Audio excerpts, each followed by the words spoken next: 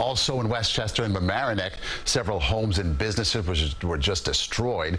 And that is where we find CBS 2's Kristie Keleshian tonight. Kristie.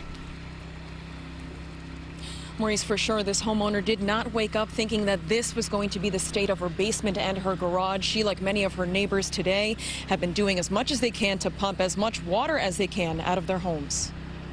Everything, furniture, my kids' memories, my kids' school memories, toys. First-time homeowner Concepcion Castillo has been living on this Bishop Avenue home for a year.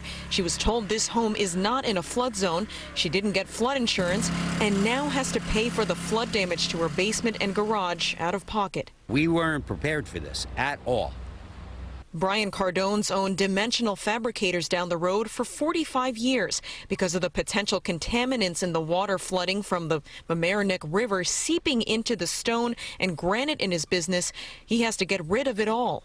We sustained a $750,000 loss in our building. He says he came to work unprepared, never notified of the potential flood damage. But Mamaroneck Mayor Tom Murphy says the town did all it could to warn residents and business owners.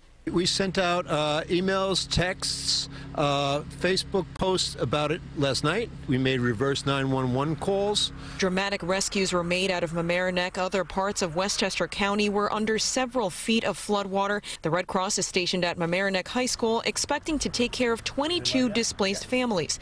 As for Castillo, the single mother of a teen girl, she's working hard to instill some optimism in her daughter. I guess I was telling her that she's fine, I'm fine. We can fix this with time. A Maurice, a federally funded project aimed at mitigating flooding from the Mamaroneck River is set to start either at the end of this year or start of next year, and it's set to take 4 to 5 years. And Mayor Murphy plans on being in touch with FEMA tomorrow. We're live in Mamaroneck. Kristie Keleshian, CBS 2 News. Okay, Kristie, thanks so much.